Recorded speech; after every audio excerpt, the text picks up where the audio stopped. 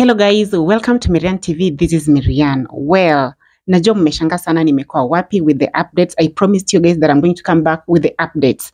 So, niko hapa, and if you don't know what I'm talking about, let me just fill you in a little bit. I was here with Amos in my previous interview. If you haven't watched, I'm going to link it here, or you can just go and watch, see what has been happening.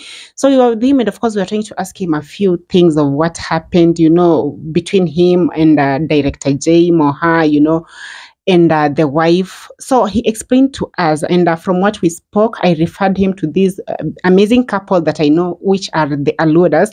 And the reason why I referred him to this couple is because I've known them for a long time, and it's a good couple, so I knew they're going to give him guidance. And so from there, sijapata kuongea na yeye for me to know what happened. But today, nimempigia simu, and we are here with him. Let him tell us what transpired. Was the, you know, hiyo meeting yao, was it successful ama kulienda aje? So he is here. I'm just going to welcome him. Amos. Yes, hi. Hi, karibu sana. Asante. Salamia hapo watu wa Miriam TV. Okay. Hi guys. Amos here. Okay, sawa. So Amos, yes. I know my audience wamekuwa kingoja for a long time because we were here with you the other time, and I was so glad that you know, you accepted to speak with the Aluda's couple. Yes. Sasa kutoka hapo mimi sijui kumeenda aje, but I'm so glad to na wewe hapa. Maybe you can tell us, so how was the meeting and how did everything go? I hope kulikuwa vizuri. Yeah, actually I like the couple. Nilifurahia they came. We have a lengthy discussion. Na actually I learned a lot from them. I gave out my story. Nikawaambia according to the questions walikuwa wananiuliza, from where issue ilikuwa, nikawaambia about my past history. Nikawaambia ni wapi kwenye tulikuwa na issue ya imekuwa kila wakati nasikia watu wakiongelea. I think walipata hiyo information. Na nilifurahia, actually nimesoma mingi sana. Yes. Okay. Yeah. And actually guys, I just forgot, if you haven't watched that interview, or rather here, you know, table meeting, I'm going to link the video down below. You can just go and follow up how it went down. Sasa sijui, how could you say how was the end of it? Did you learn something from, you know, speaking with them ama? Yeah, actually the way tuliongea nao, niliona they are making sense. Kuna vitu zenye nilikuwa naona on my side.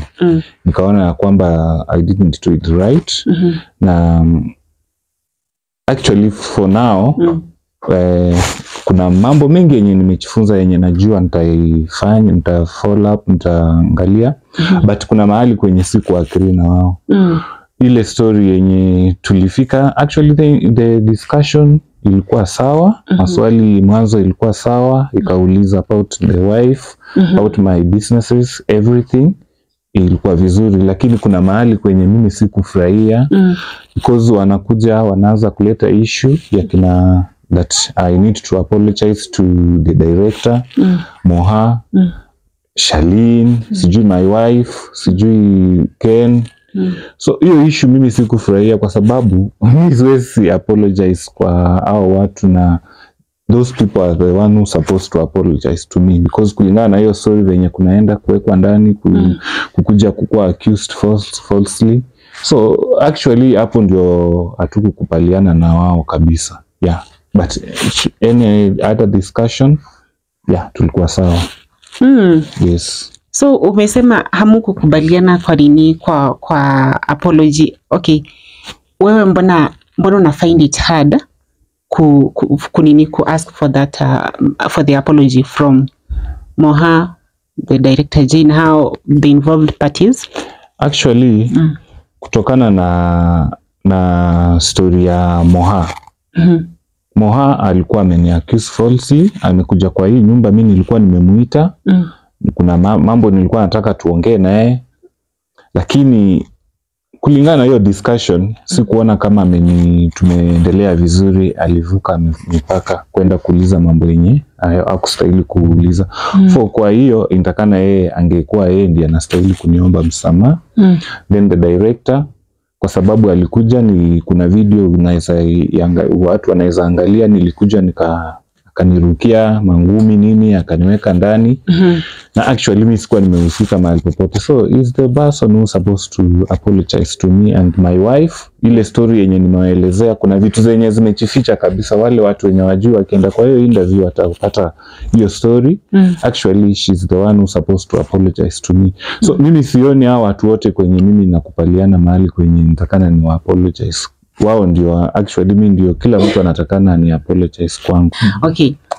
So Amos, you know mimi nilikuwa interest the Aluda sana. Unataka uniambie ni kama did my thinking ili fail?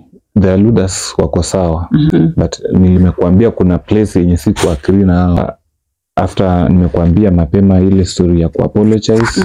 Kuna tena walikuwa wanasema ati mimi niko violent. Sijui na treat my wife, sijui kama alafu hii story wanasema mbona na watu wanasema ama nasema kwamba na treat my wife kama property. Mimi najua kwamba mimi sina ubaya wote. Mimi nilipeleka mahari, nikapeleka kwa wife, nikalipa, nikachukua.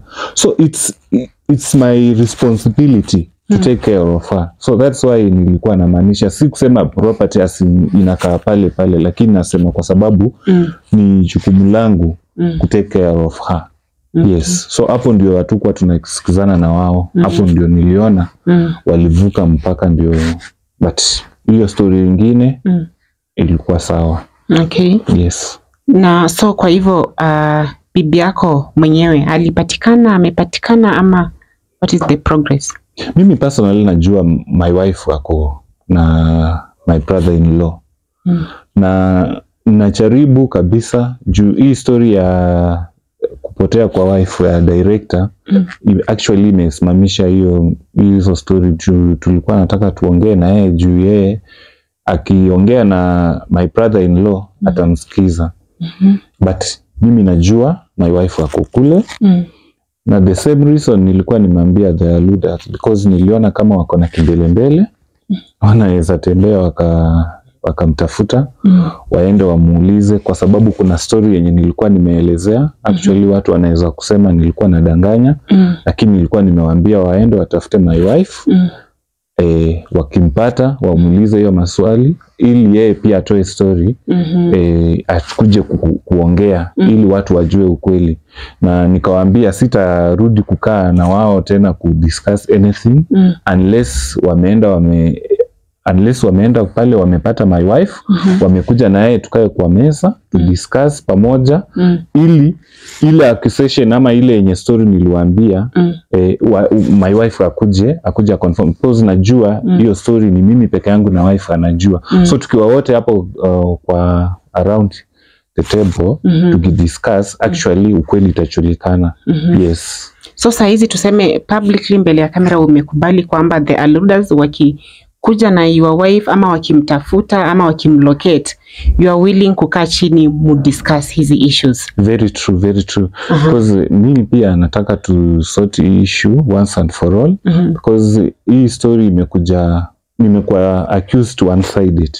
So tukikuja tukae hapo na kila mtu afunguke aseme ukweli wenye mimi nilifunguka nikasema ukweli, then watu watajua shida iko wapi. Then sasa kutoka pale tutajua kama tutaenda which direction. Okay. Yeah, but for now nimewapea time wao waende waangalie venye nimekuambia. Niliwaona kwamba wako na mambo haraka so nikasema waje wao waende watafute wife akuje. So hivyo ilifika tu hapo.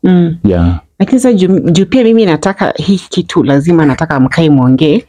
Hata mimi nitasaidia na I'm really hoping that tutampata. Umesema currently bado ako at her brother's place. Yes, exactly. Sawa. Really work hand in hand na nitawa inform na najua hata hii video wataiona. Yes. So let's trust that hii lazima tukazane so that muongee, lazima tupate solution venye mimi nilikuwa nimepromise earlier. So